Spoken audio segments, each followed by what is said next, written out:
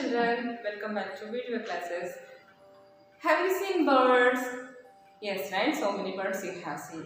Did you try to catch them? Yes, when you go to catch them, what they will do? They will fly off, isn't it? They will fly away, isn't it? Yes, like that way we are going to learn a new poem, that is Unit 4, Once I Saw a Little Bird. Here in this story, a boy who sees a bird sitting near his window and he wanted to ask that bird, how are you? How do you do?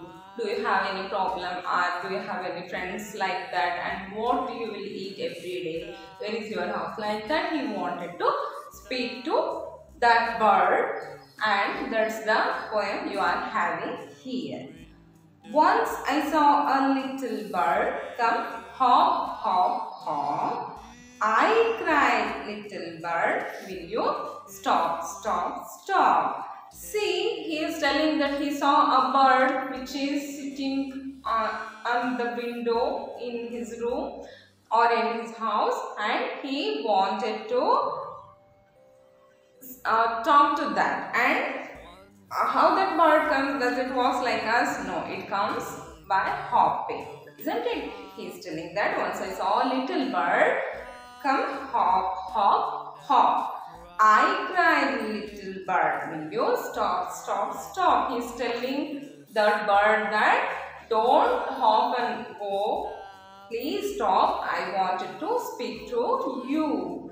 I was going to the window to say, how do you do? That bird is sitting near a window. That boy is in a side of that room and he is going near that bird to say that stop, don't fly.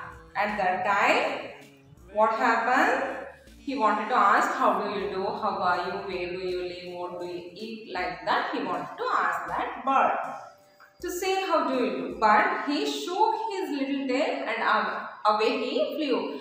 But when you go near a bird, a butterfly, does it sit that you go to them and you should speak with them? No, right?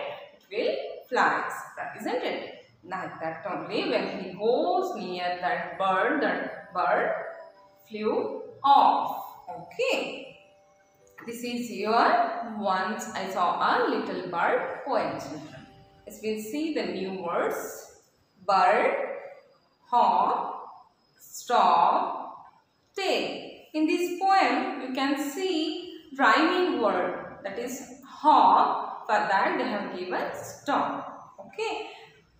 What is rhyming word? I have said in previous classes also. Rhyming words are the words which sounds same in the end. Okay, you can create your own rhyming words like pen, ten, tin, bin, red, bed, like that. Okay, children.